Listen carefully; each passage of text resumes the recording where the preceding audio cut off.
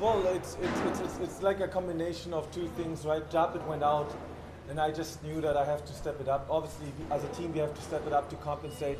Japit is a national player, Gila's player. We don't have to talk about how great Japit is. So I just try to elevate my game and try to compensate a little bit for him in the areas that I can compensate for him. It's not shot blocking. I couldn't compensate for his athletic ability, but I tried to do everything else.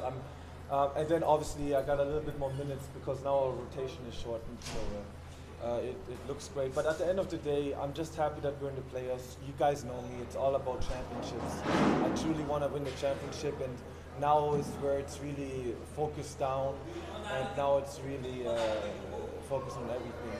And obviously I have great teammates too. You know, even today, did you see Scotty? Scotty dribbled and beat his man, then he beat another man, then he jumped, then two people jumped with him, and then he gave me the ball and I literally have to just lay it up. Like I told him, that's 95% of the work. So I have great teammates that put me in such great scenes.